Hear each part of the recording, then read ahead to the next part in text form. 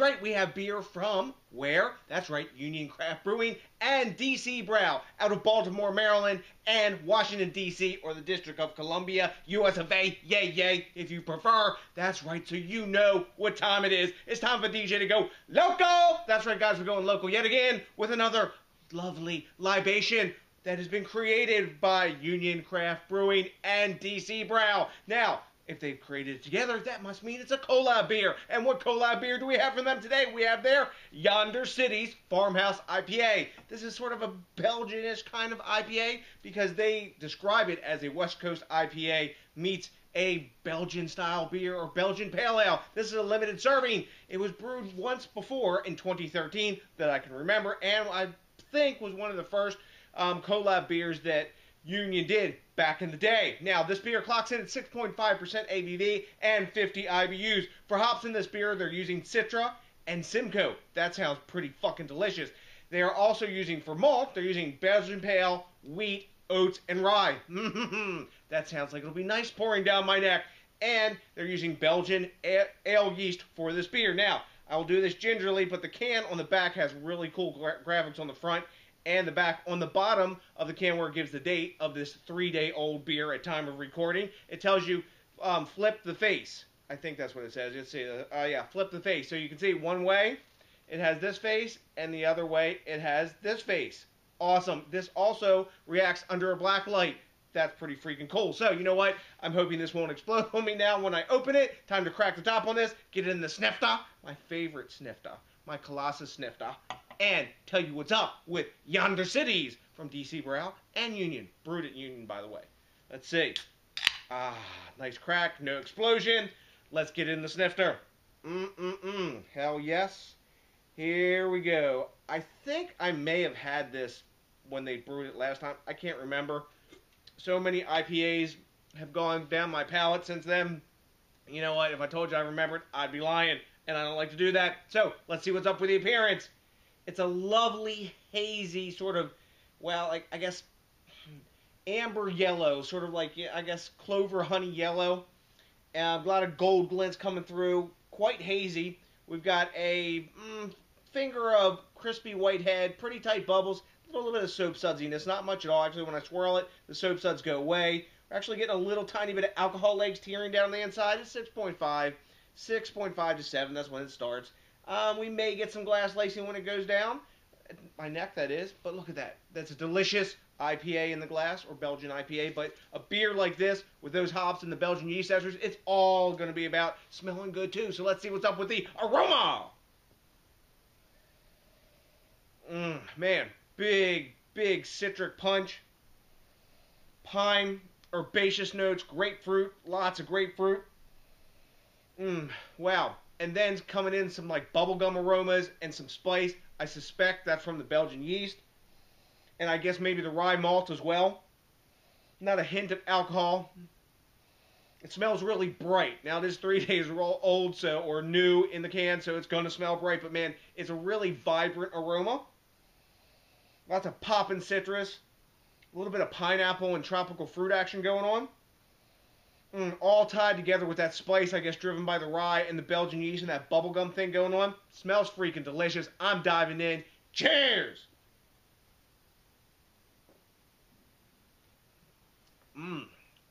Yeah! Yum. Man, that is freaking tasty. Right up in front, you get hit with citrus, like citrus zest, and then it's like a perception of orange at first, but then in the middle of the tongue it takes over with like grapefruit flavor. There's a little bit of pininess, a fair amount of dankness, not really big dank tank kind of beer. The alcohol is completely hidden, and it has a quite dry finish to it. That spiciness is in there for sure. That's totally in the back end. And I can't tell whether it's the rye malt. If I didn't know there was rye malt in there, I would say, okay, there's probably Belgian yeast or something like that in there. I get the same flavor perception kind of from that.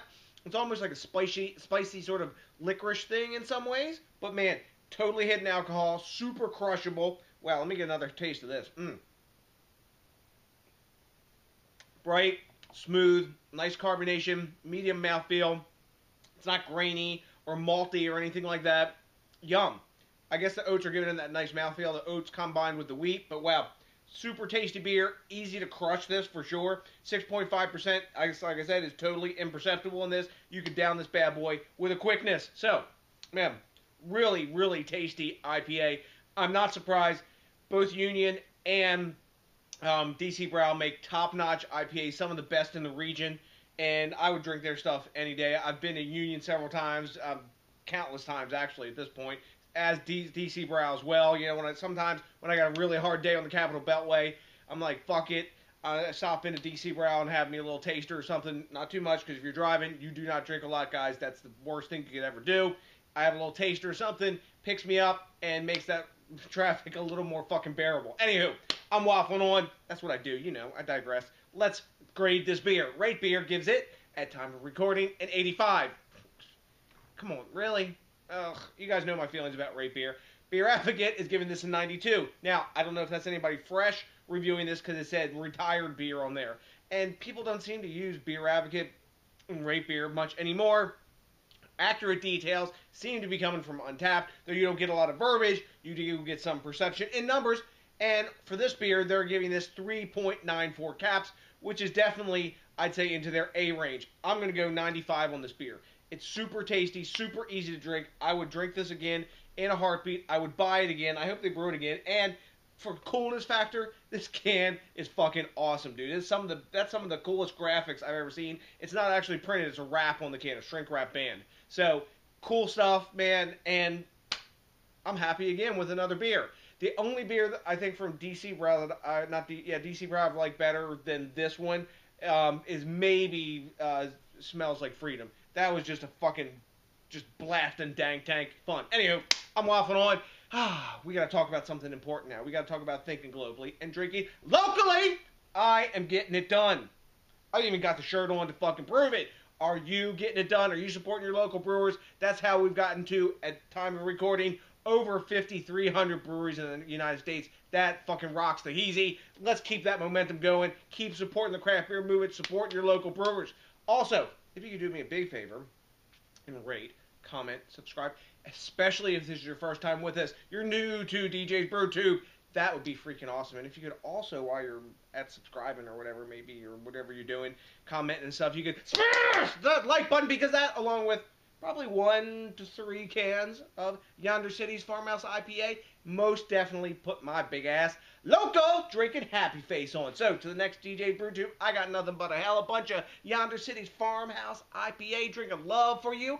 I'm going to keep consuming this kind of Belgian IPA and West Coast IPA. Had a baby sort of beer here, and you know what's coming for you now. That's right, a big peace out!